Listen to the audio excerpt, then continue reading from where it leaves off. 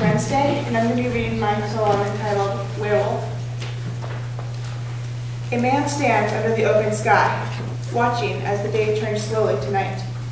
Around him, the shadows spread slowly across the ground, the moon throwing its silver light across them. In the distance, a call is heard, and the man pushes down the urge to call back. Made restless, he looks again at the sky and wonders how long it will take the silver light of the moon to shine through the night and reach him. Every month the moon comes for him like the shadows now creeping around him.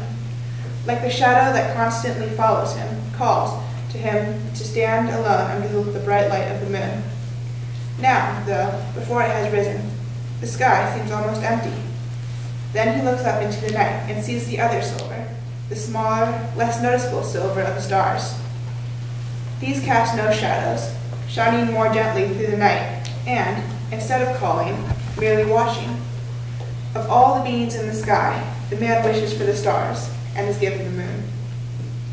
And now over the trees the moon comes with its rays of silver, cutting through the night sky and dispelling all shadows from the darkened face of the earth.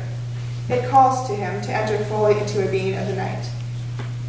This is where he truly belongs, in this night, and under the bright light of the full moon.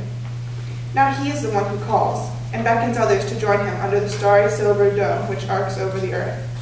No longer is he bothered by the shadow which haunts the man daily. Now, under the night sky, the wolf is free. Around him, the night is illuminated by the silver light of the moon that both casts and dispels shadows.